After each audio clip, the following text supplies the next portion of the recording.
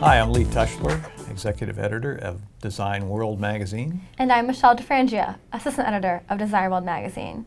Well, Lee, looks like I should have brought toothpaste today, judging by the electric toothbrush parts I see here. You'd be hard-pressed to brush your teeth with an electric toothbrush in this state of disassembly. What we have here is a Philips Sonicare Elite Series toothbrush, or at least most of its pieces parts. This is an interesting device in that it has inductive charging and a special way of moving the toothbrush that doesn't involve an electric motor. We'll start with a quick look at the internals of the handle. We see the battery, which is a nickel-cadmium 1.2 volt unit from Sanyo, the pickup coil in the base, which is used for inductive charging, and a massive electromagnet here on an E-shaped frame, which is used to move the brush head back and forth to get the brushing movement.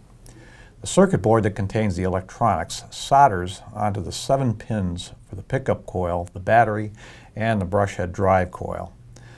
So we'll start the analysis with the charging process. The charging unit doubles as a holder for the toothbrush. And when we park the toothbrush in the holder and put a scope on the inductive pickup coil, we get a waveform that turns out to be at a frequency of about 100 kilohertz. So the base unit is generating a 100 kilohertz signal, and the brush unit picks it up. But AC power from a wall outlet is at 60 hertz, not 100 kilohertz, right? Of course. So the base unit has to contain a frequency converter that ups the frequency from 60 to 100 kilohertz. Unfortunately, we aren't going to be able to see that because the base unit electronics is potted in some kind of epoxy, as I discovered when I tried to take it apart. So there's not much to see there. So why does the toothbrush boost the power frequency so high? Well, the components you need to work at 100 kilohertz power are a lot smaller than those necessary for 60 hertz power. So you find that all electric toothbrushes that I know of, not just this particular model, boost the power signal up to at least the range of tens of kilohertz to keep the components on the handle small.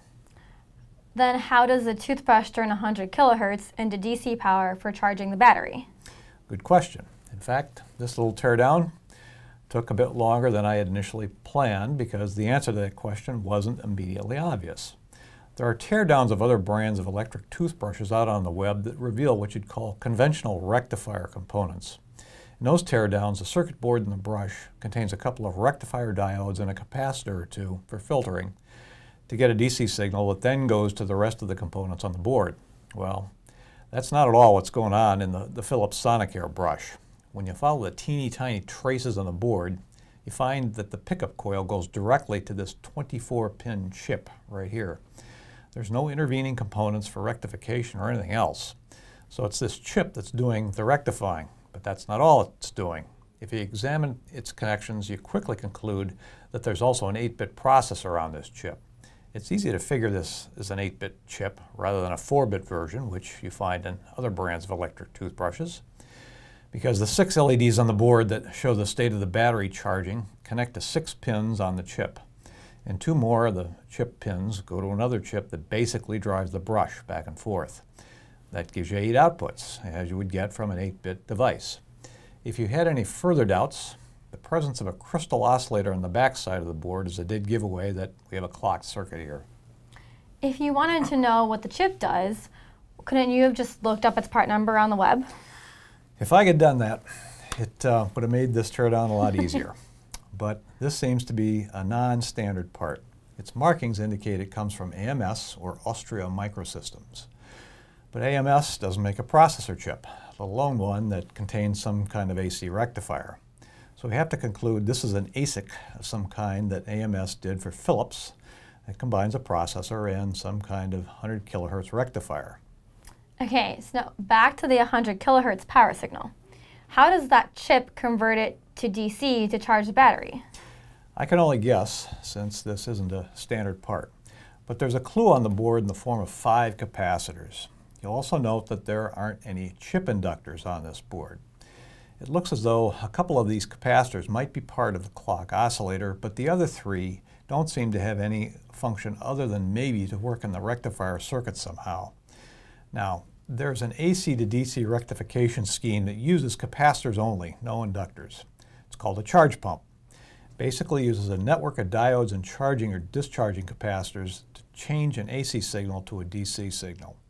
While the AC signal is positive, current flows to the diodes and charges capacitors. When the AC signal goes negative, the diodes don't conduct and the capacitors discharge. You can use multiple stages to get better rectification. So, my guess is that this toothbrush uses some kind of simple charge pump to get DC that charges up the battery. Also, a look at the specs for the Sanyo battery reveals it slow charges at 150 milliamps in about 16 hours. The Sonicare manual says it takes 24 hours to fully charge the brush, so it may be using a charge current below 150 milliamps. That seems to be well within the level that an ASIC like this should be able to handle. Now obviously I'm only guessing about how this thing rectifies 100 kilohertz, so if anybody watching this video can shed more light on the process, I hope they chime in via the comments section below our little video. So once you've rectified AC into DC and charged up the battery, what happens next? The most interesting part of what goes on happens when the brushes move back and forth. You've got two different momentary contact switches that turn on the brush. One is the main turn-on switch. The other changes the speed of the brush if you want. The processor chip has an input from both of them. When you push the switch, the processor turns on a circuit that generates an oscillating electric field. The way this happens is via another chip, which we see here in the diagram. Though I had a lot of trouble identifying the AMS chip containing the processor and the rectifier, this one was easy.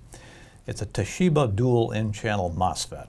An output from the processor goes to the gate of each MOSFET. Each MOSFET output ties to one end of the coil driving the brush. There's a center tap on the coil that connects directly to the positive terminal of the battery. So in operation, the processor drives one side of the coil, then the other, to generate an alternating magnetic field that vibrates the brush back and forth. I wasn't able to measure that frequency, but one of the original patents for the electric toothbrush that you could find online says it's in the range of about 250 hertz.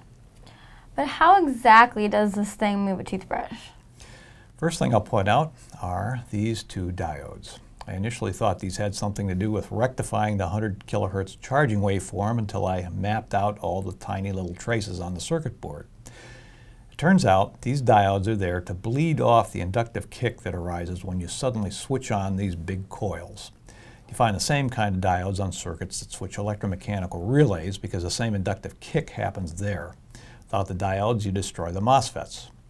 As I said, the processor chip connects to the two MOSFET gates. You can see two resistors on the board, and they are pull-down resistors that connect to the MOSFET gates. The result of all this is an oscillating field that appears at the end of the E-shaped frame here. The field interacts with the bottom of the brush head. And on the bottom of the brush head, you see what are two magnets. And you can see they're pretty strong magnets at that. As the field changes, it basically pushes the magnets back and forth, which in turn connect to the brush through these torsion bars. And after a few minutes of this, you have clean teeth. Well, Lee, I definitely had no idea I was holding all those kilohertz in my hand when I used my electric toothbrush. For more teardown videos like this one, check out our website, designworldonline.com. And thanks for watching.